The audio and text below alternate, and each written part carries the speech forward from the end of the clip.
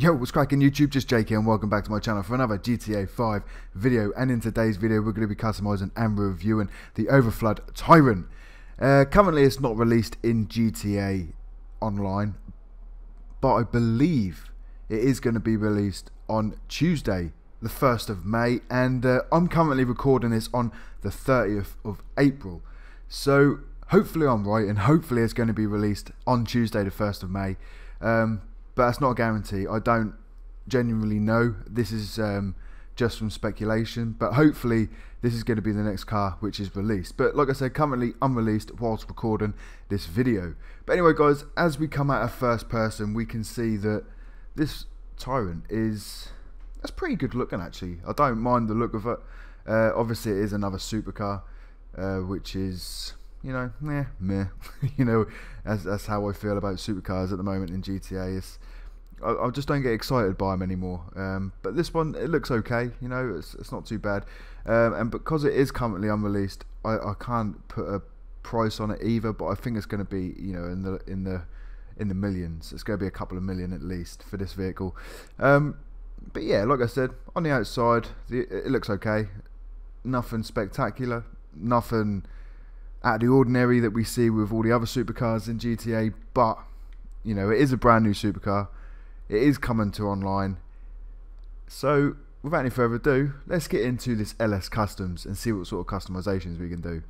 So as we pull into LS Customs, guys, you will see the Tyrant is, like I've already said, in the supercar category. And as always, we're going to start this build with 100% body armor. Then we're going to go to the brakes. We're going to get the race brakes for the engine. We're going to get the level 4 engine upgrade. And as you can see, we don't have any bumper options, which is disappointing. Very, very disappointing. Because, like I said, this car is going to be very expensive. And by the looks of it, we don't have much in the way of customization.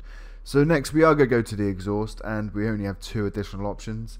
And those 2 additional options don't look that great. If I just hold down the accelerator, I apologise for the high revs, but it's just so we can get rid of that smoke. You can see that both of these exhausts aren't the best looking. I think the stock one actually looks the best, so I'm going to stay stock for that exhaust. Then we're going to go to the hood. We only get 1 additional option, and it is exactly the same as the stock, but a carbon version of it. And again, that doesn't look that great. I'm not a massive fan of carbon paneling on vehicles, any type of vehicle that is. So in that case, I am going to stay stock once again. Then I'm going to go to the lights, headlights, and purchase the Xeon headlights. Then for the respray, we're going to go primary color. We're going to go metallic. I'm feeling like, I don't know, maybe an orange for this because we've got orange piping on the seats there. So I'm going to quickly flick down to the orange. So when I was on my way down to orange, I came across this lava red, and I actually forgot how much more orange it is than the actual colour orange, strangely enough. Obviously it is a lava red with more of an orange pearlescent, but that looks fucking sweet. So we're going to go with that for the primary colour and secondary colour. We're also going to go metallic, and I was assuming it was going to change the roof colour, but it doesn't. What does this change? What is this? Oh, okay. So it's changing the piping on the inside of the car, which is weird. Really weird. You'd have thought that, I don't know, you would have thought there would have been a different option, and then we'd have sort of like a trim colour that would change. But no, secondary colour changes the interior. Fucking weird as hell. Rockstar logic on that one. Anyway, we're going to go to the skirts next. Only 2 additional options for the skirt, and both of them aren't great at all, but I think the carbon street skirt actually probably looks better than the stock skirt because it makes it a little bit lower and it matches this front bumper a little bit nicer as well. So we are going to go with the carbon street skirt. Then we've got the spoiler. Only 3 additional options, man. This is terrible for customization, really bad. And all these options aren't that great, and this sort of spoiler makes a comeback from, was it like the, oh, is it the Neo? The Bugatti Chiron, which is in the game. Can't think what it's called.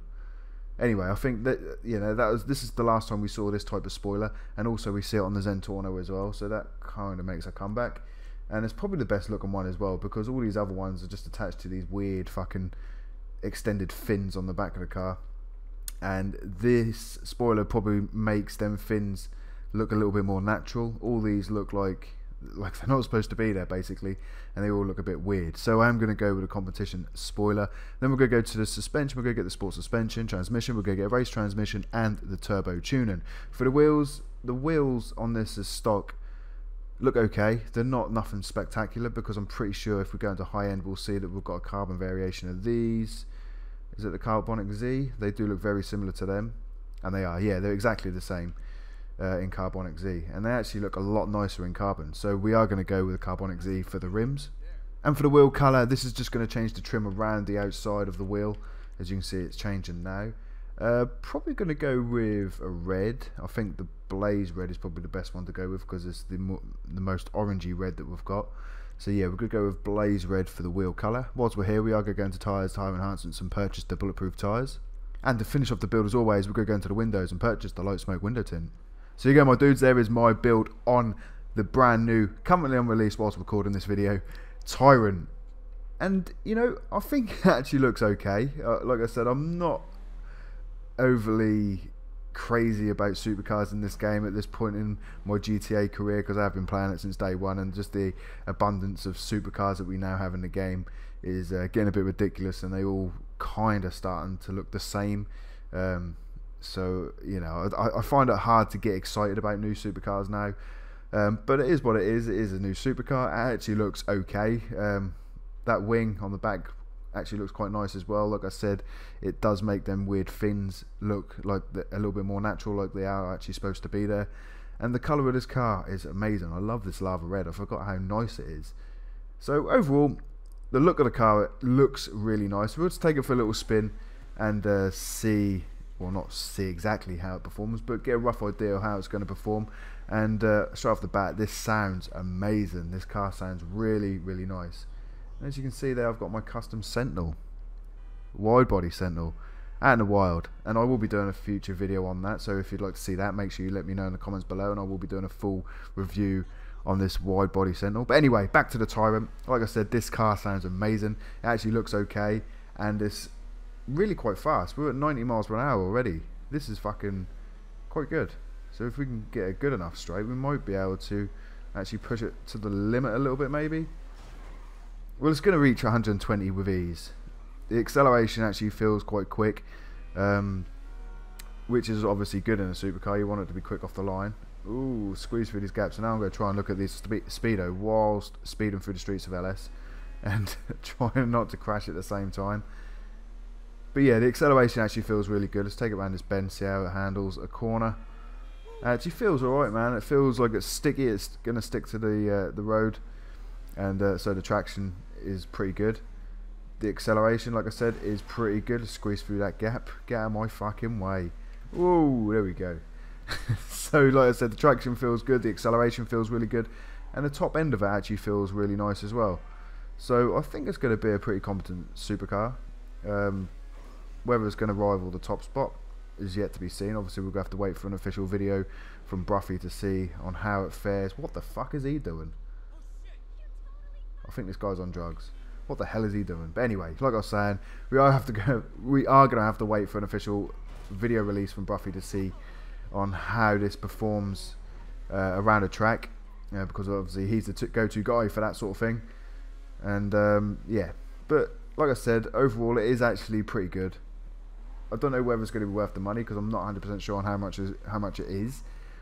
But if you want a new supercar, why the hell not? It is nice looking. It's got good acceleration. The traction feels really solid, which is good.